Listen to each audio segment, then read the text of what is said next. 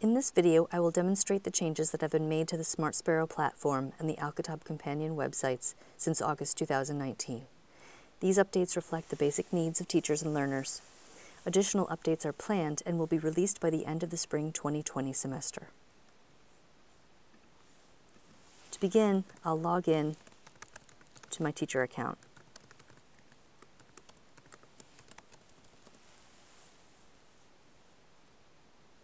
In August and September, the websites loaded very slowly. The first thing I would like to do is to show you the improved load times and speed for the site overall. If you would like to see what your students see, click the LearnSpace URL.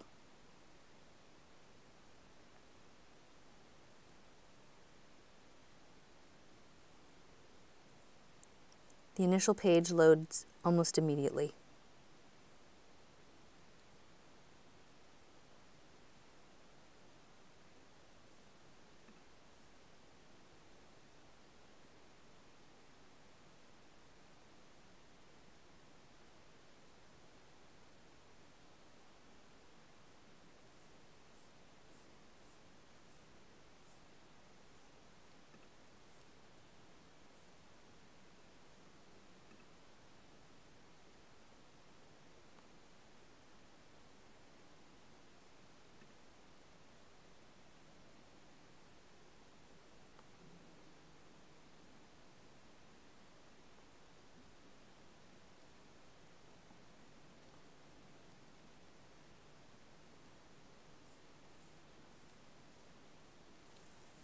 As you can see, the load times have been improved.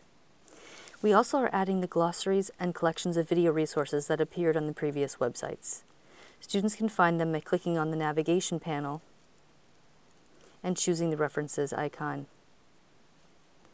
As you can see, we are still adding these resources, but thus far have added the dialogues, stories in dialect, and stories in Fusha videos. The glossaries will appear by January 2020.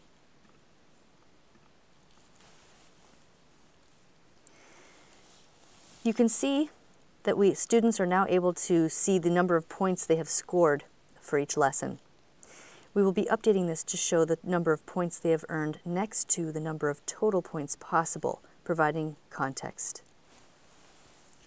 Let's now turn to the features that have been updated for instructors. The main issue with the companion websites when they were launched is that they lacked the ability to score and grade activities. Most of the improvements we made have been to the grading and scoring side. The second thing I would like to show you is these updates. When you select your class, click Grades and Progress to reach the grading and scoring side of the platform. You can see your list of enrolled students here. Students are now listed in alphabetical order by last name. Previously, when you clicked Grades and Progress, the screen opened to the Progress section, showing the percentages of completion. Based on feedback, Smart Sparrow updated this so that it shows the Grades section first. What you see here in this screen is the total score that students have received for all of the activities they have completed and the grades they have been given by you for the full book. By default, each blank is given 1 point. For example, if an activity has 7 blanks, then the total possible points for that activity is 7. Coming soon, we will add some context to this by including the total number of points possible for the lesson and the activity. In a minute, you'll see where some of this has already been implemented. The link Units 1 to 13 allows you to learn more about how students performed on individual activities. Clicking it leads you to the list of lessons. This grade link appears if there are activities that students have completed that require you to assess and grade or score them. To reach these to grade and to find out more information about how students did on individual lessons and activities, click the Units 1 to 13 link.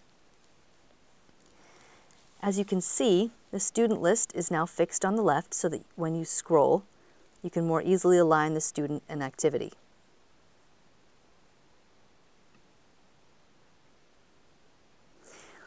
What you see in this view is the points each student has earned in each lesson. Again, we are adding the total points possible to provide context. You can also see the grade link to pinpoint where your assessment is needed. To dig deeper, click on the lesson you wish to know more about. In the lesson view, you can see each activity in a large table. In the lesson view, you can scroll to the right to see how each student performed on each individual activity throughout the lesson. Let's talk about what things mean in this screen right now. A number indicates the score earned.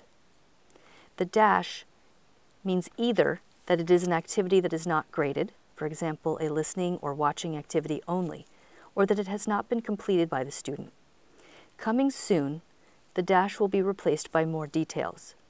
If a student has not yet tried an activity, it will say unattempted. If a student completed an activity that is not graded, it will say N/A for not applicable. As I mentioned earlier, if you see this grade link, it means that teachers should grade an activity. Right now, it is only possible for teachers to see the answers for activities that they must grade. We are working with Smart Sparrow to enable teachers to see all answers. To grade an activity that needs your assessment, click on the grade link for the student and activity you wish to grade. A drop-down appears showing you all of the answer blanks for this activity. They are in consecutive order. You can also see which you have already graded and the grade you gave, and which you have not yet graded. Click on Grade again next to the blank you wish to grade. The page that loads shows the student work on the left and the grading features on the right and top of the screen. On the right, you will see that it says whether or not the blank has been graded. In this case, it says ungraded. Once you grade it, it will change to graded and show the time date stamp for when it was graded. The answer that you are grading will be highlighted in blue with a blue line. Depending on your browser, you may have to scroll to find it. Once you have determined the grade you wish to give your student for this, type it into the grade box and click Submit Grade.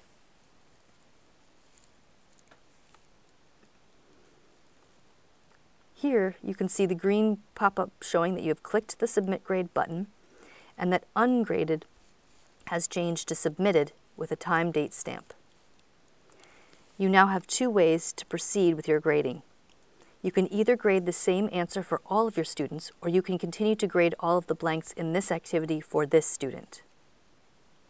To grade this same answer for all of your students, you will use the list of students here and select the next student. You can see here which students you have already entered a grade for this activity and blank. To continue to grade all of the blanks in this activity for this student, click on the Tamreen number at the top and select the blank you wish to grade. Again, it shows you here which you have graded and which you have not. I have demonstrated most of the features that have been added to the Al-Kitaab companion websites since August 2019. There are more features that will be coming, such as the ability to change the total possible points for an activity and the ability to drop add students. We will continue to update and make changes to improve the teacher and student experience. To find out more about these updates and those planned to be released in spring 2020, please visit alkitabtextbook.com and visit the page Updates to Companion Websites.